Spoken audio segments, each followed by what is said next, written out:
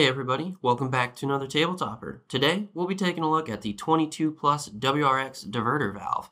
So without further ado, let's dive right in. Alright, so let's get the box open here and we'll see what we're working with. As per usual, right on top we're going to have our warranty along with the instructions, which we will take a look at in just a little bit. Diving into the meat and potatoes of what we get in the box here, we're going to have the diverter valve housing itself. As you can see, this is going to be in a lovely red anodized finish. This is going to have a great feel to it, and with this being a part that goes underneath the hood, it is going to be everlasting.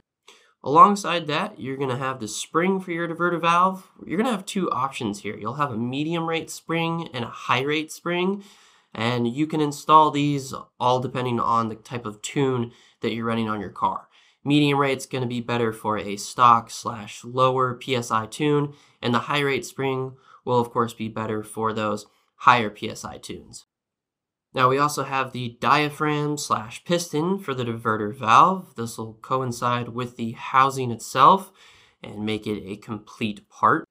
You're also going to have a resistor pack. This will be installed during installation to make sure you don't have any issues with any check engine lights related to the diverter valve. You will also have a 7/32 inch vacuum hose alongside a 1/2 inch to 1/4 inch reduction tee. And of course, you will also have a couple 6x14 millimeter button head socket cap screws. And these will be in a stainless steel finish, once again, making sure that it is corrosion resistant and well lasting underneath the hood.